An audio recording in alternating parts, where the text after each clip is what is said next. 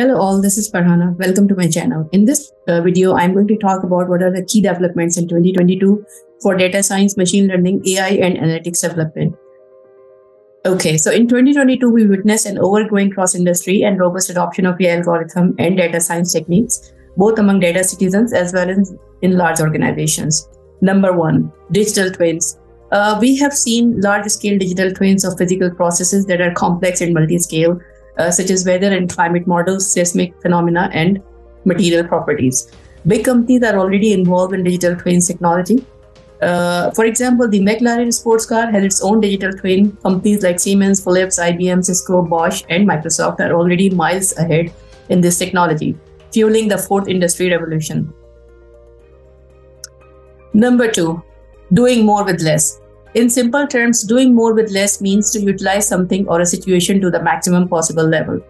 In 2022 was a tremendous year for the global economy.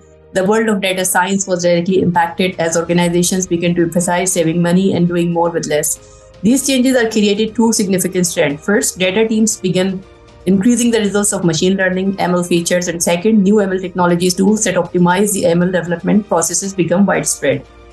The agenda to do more with less will continue to be a top priority as we enter in 2023. We expect this trend to drive growth in selected investments for technologies that help automate process for the analysis and use of data, whether it's for the development of ML model or advanced analytics application.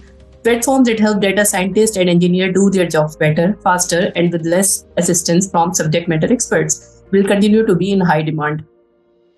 Number three, responsible AI. One area that we have witnessed progress on this year is responsible AI, and 2023 should be the year that we see accelerated governance and adoption as well as concrete framework in place to deliver what should be our united goal of responsible AI, becoming the norm for every organization. Their principles underscore fairness, transparency, and exploitability, human-centeredness, and privacy and security. For instance, Microsoft has created its own responsible AI governance framework with help from their AI ethics and ethics in engineering and research and Office of Responsible AI Group. These two groups work together within Microsoft to expand and uphold their defined responsible AI values. Number four, in data science in past 2 to 3 years, the most exciting development, I believe, are the abundance of open source large pre-trained deep learning models and how the embedding generated from open source. The major new development in past year which is 2022, is ability to apply these models, framework, and embedding also for real-time use cases, such as recommendation or sentiment analysis using vector database for vector similarity, search with filtered searches. This not only extends the applications of embedding to a wide variety of real-time use cases, it also extends its accessibility to software developers who are not data scientists or machine learning experts. It enables developers to enrich any application with AI with a few lines of code. Number five, for machine learning engineering, the most exciting development in the past 2 to 3 years, I believe, is the emergence of machine learning operation or MLOps. MLOps, machine learning operations, is a set of practices for collaboration and communication between data scientists and operations professionals. Applying these practices increase the quality, simplifies the management process, and automate the deployment of machine learning and deep learning models in large-scale production environments reliably and efficiently. It is easier to align models with business needs as well as regulatory requirements. In 2022, MLOps has evolved into an independent approach to ML lifecycle management. It applies to the entire lifecycle: data gathering, model creation, software development lifecycle, continuous integration, continuous delivery, orchestration, deployment, health diagnosis, governance, and business metrics. The key phases of MLOps are data gathering, data analysis, data transformation, model training and model development, model validation, model serving, monitoring, and retraining. Number six, the most important language to learn is not Python, it's SQL. Database of all sizes are on the tier. Many workloads are moving to the cloud, and powerful cloud data warehouse in particular, finally reaching a tipping point as a combination of features and price make it difficult for any company to hold out. And when data is available locally, new in-memory databases like DuckDB makes it possible to use advanced SQL-based query engine from a laptop, from a serverless function, even from the browser itself. These pervasive SQL-based tools are crowding out yesterday's heavily script approaching to data manipulation because they empowered users to work with data where it sits. rather than have to extract it, manipulate it, and reinsert it. SQL is certainly an easier language to learn than Python as well. It's a good news. It has a very basic syntax that has the sole purpose of communicating with relational databases. Since a great amount of data is stored in relational databases, retrieving data using SQL query is often the first steps in any data analysis project. Number 7, ML and AI is just about everywhere now. In technology industry, we have received many inquiries this past year about developing ML and AI products for customers. And a company story I hear is that we have many models running in production, but we don't really understand why they work, when they will break, and how to fix them. For many companies, their ML AI deployments have evolved into incredibly complex systems, and the winners will not be the one who build the best and most accurate models, but the one who can manage this complexity. In particular, while it has become much easier to build and deploy ML models, managing the underlying data has become much harder. Data quality, access, and governance remains a steep challenge for companies like to leverage ML and AI. In my experience, the key challenge facing data governance is what I call data quality mismatch. Contrary to common beliefs and the never-ending complaints from data scientists that their data is of low quality, it is just not high enough quality for the ML or AI products they are trying to build and maintain today. Many companies are trying to build ML and AI solutions for more complex products using data collected from older, existing, and simpler products. Consequently, the quality of this older data is only good enough for the product this data was originally designed for. For example, data cannot simply move from a low-quality reporting products and reuse in a high-performance ML products without expecting to find numerous and exhausting data quality issues, and issues that had no material impacts on the original reporting system. Number 8. Once dominated by public sector applications giving their all-over access to the data, the commercial sector saw dozens of spatial analysis applications moved into production in 2022. This means that computing facilities can be accessed from anywhere over the network using any sort of thin or thick client. For example, smartphones, tablets, laptops, personal computers, and so on. Cost of sensors and devices that generate geospatial data is falling rapidly with corresponding proliferation. The cost of location-enabled chips for cellular connectivity has declined by 70% over the past 6 years. Cost of launching a satellite have fallen sharply over the past decade on a per kilogram basis, meaning more data collecting satellite launches. The expansion of 5G network is aiding in the collection of greater volumes of geospatial data. The result in that 2022 connected devices capable of sharing their location generated over 15 zettabyte of data, making location enriched sensor data the fastest growing kind of data in the world.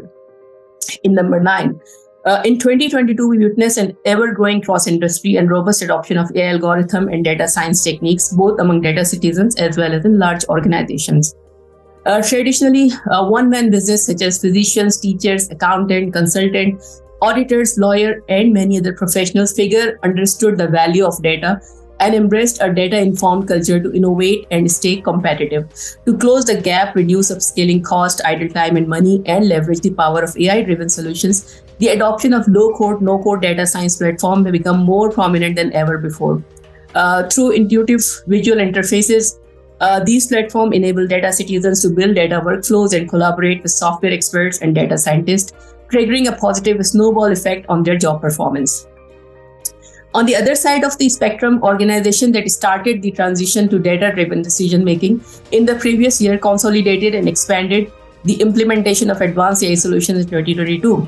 With AI maturity came the end for reliable deployment, greater development agility, and improved operational efficiency, triggering the adoption of CI/CD procedures and best practices to automatically productionize data science for constant development, testing, integration, development, deployment, monitoring, and versioning.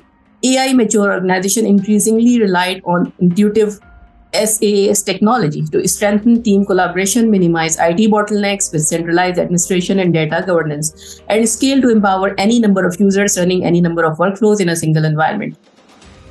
The higher complexity and diversification of data science operations sharpened the standardization of roles in the analytic industry.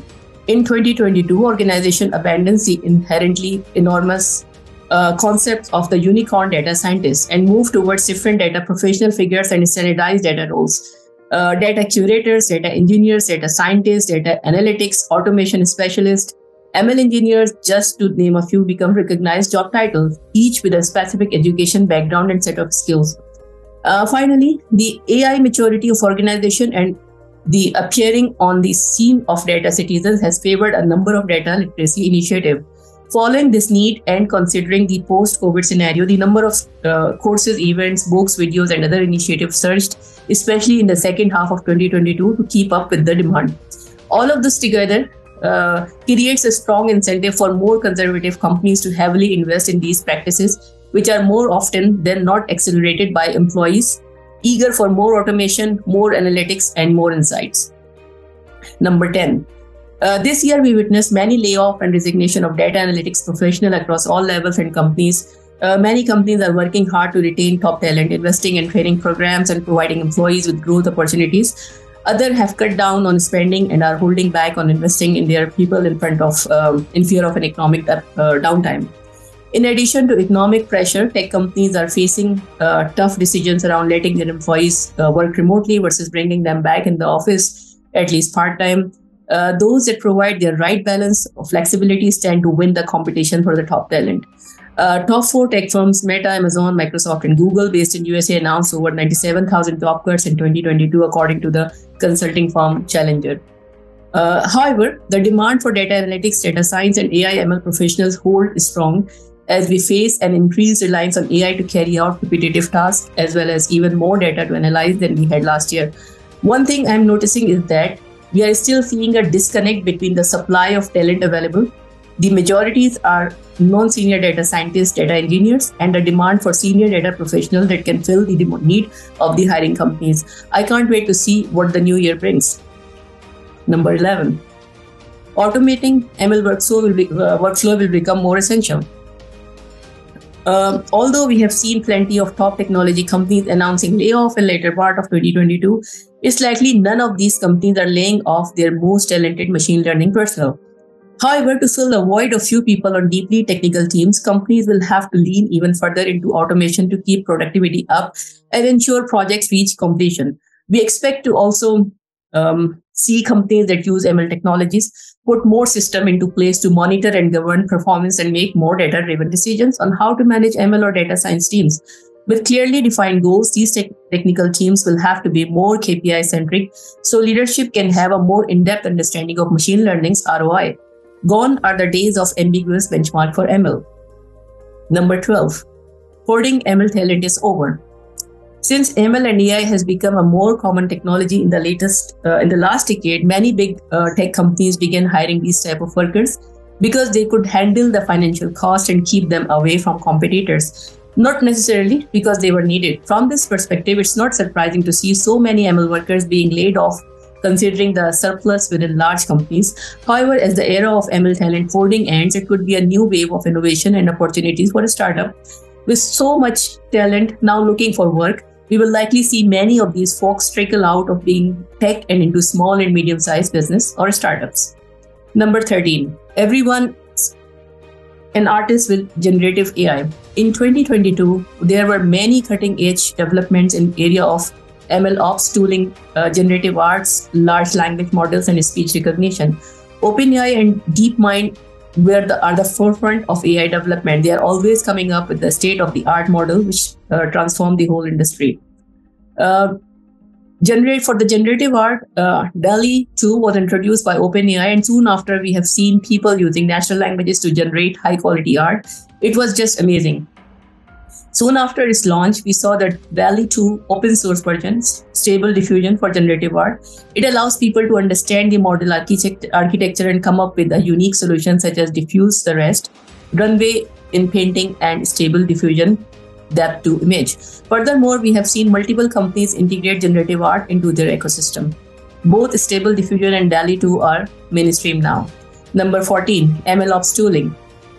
In the past, there were limited open source tool available for us to smoothly deploy the models into production. Either we have to use DevOps tool or come up with a unique solution. There was no one-stop solution. We have to use multiple MLOps tools for experiment tracking, metadata management, ML pipelines, data and pipeline versioning, and model monitoring. It has all changed in 2022. The product-based companies are integrating more features for data scientists and machine learning engineers to perform all of the MLOps tasks on one platform, such as DAXHub, Kubeflow, and Bento ML. You will see more companies that are targeting data scientists and ML engineers instead of developers and software engineers.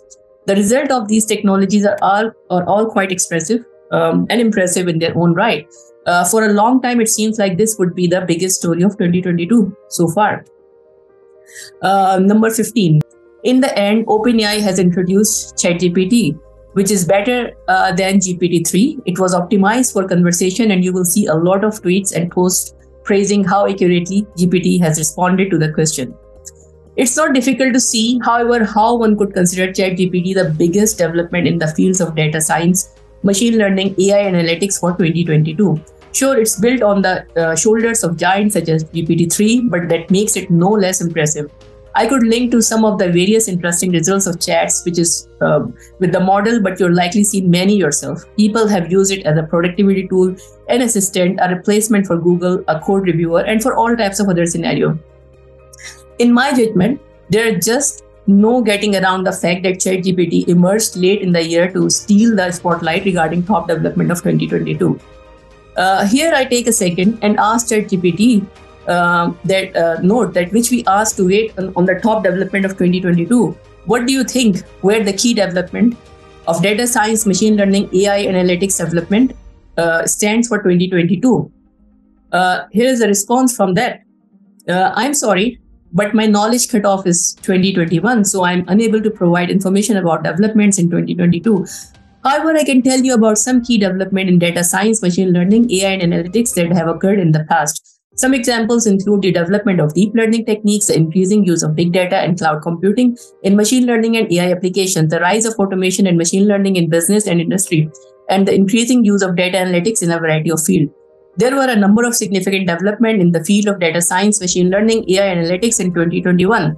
Some examples include continuous growth and development of deep learning techniques, including the use of transformers and other advanced architecture for natural language processing and computer vision tasks.